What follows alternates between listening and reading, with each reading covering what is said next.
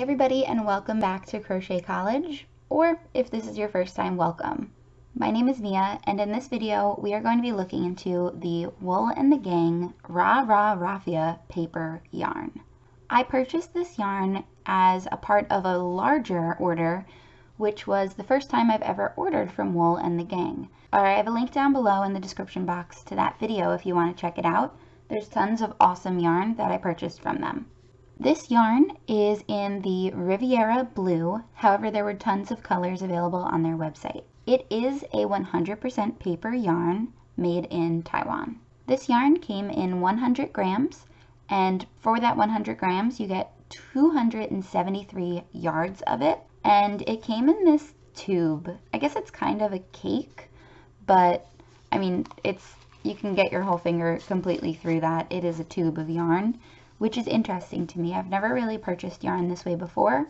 I've also never purchased paper yarn before, so this is the first time I'm ever engaging with it. They recommend on their website that you use a crochet hook for this, and even on here on the skein, it says a 4.5mm crochet hook. They think that it'll take 16 stitches and 19 rows to get a 4" by 4" square. Of course, we're going to put that to the test. And this is a yarn that is hand wash, lay flat to dry. Personally, I don't know that I would even hand wash it. I would probably just want to wipe it clean. And for those reasons, I would probably do exactly what they recommend be done on their website, which is use this yarn to create a summer hat or a bag or a basket, something like that that doesn't really need to be washed too often, but could still look good. I think one benefit to this yarn is that they have it in a lot of colors. So if you do come up with something that you can make very well with it, you are going to be in a good position to make a lot of different colors of it. For example, if you do make a sun hat or a basket that you want to sell, you can have a lot of variety to your store. This yarn came a lot neater than it is now. I was kind of pulling at it a little bit to get a feel for how it feels. And it does feel very similar to tissue paper. It feels a little bit stronger than tissue paper does, like what you would wrap a present in, but it's a very light, smooth, crinkly feeling. So all that said, I want to get into working up a swatch of this to make sure that they recommended a reasonable hook size to work with this yarn, and try to start to see how this yarn feels as I work it up. Now the trick is going to be figuring out how to open it, and my instincts are just to pull it, but I don't want to do that. I feel like there's a knot somewhere in there. Yep, there's a knot. So in here, I wonder if I should cut it because I see the knot. So they had that thing that was wrapped around it just knotted, which makes me think this one, yep, this one's also knotted around it. And now I'm left with finding the end, which it's already started to come out like a streamer. Oh, and there's another knot on it, which is this the starting point, or is it just a tied part because the yarn ripped?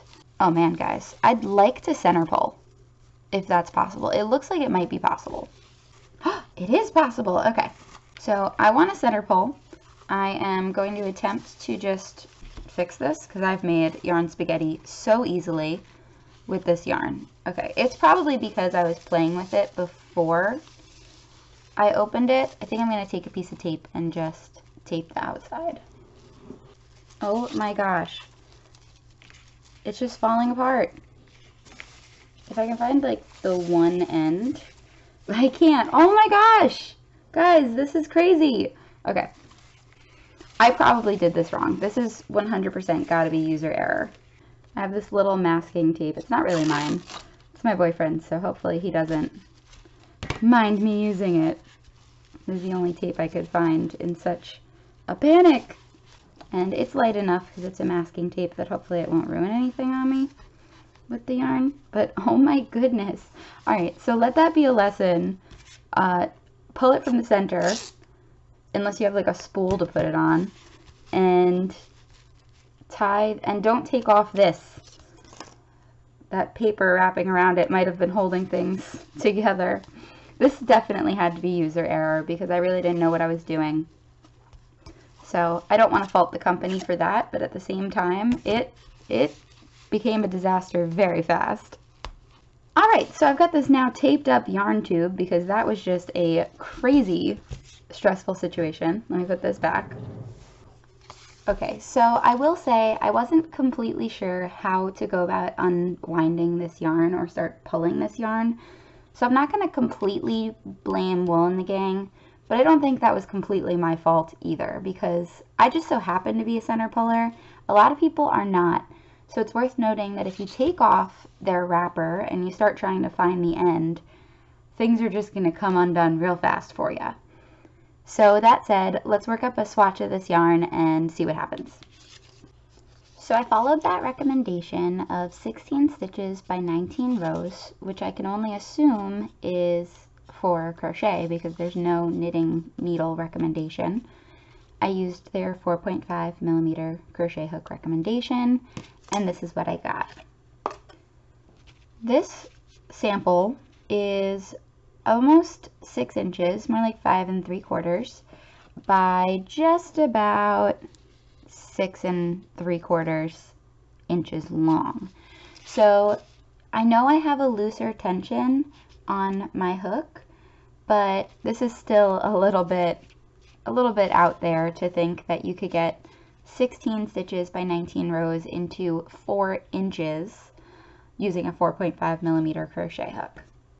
For me, the gauge to hit 4 inches is just about 12 stitches across and 11 rows high to get that 4 inch by 4 inch square.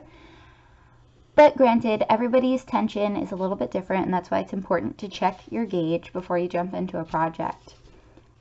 This yarn feels almost like one of those finger traps that you used to get at like the arcade as a kid.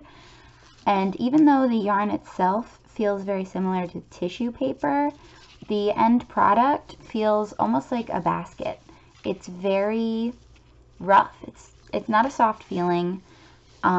Using the 4.5 millimeter crochet hook, I found myself getting a very loose, pliable material, or bendable, even a little bit stretchy.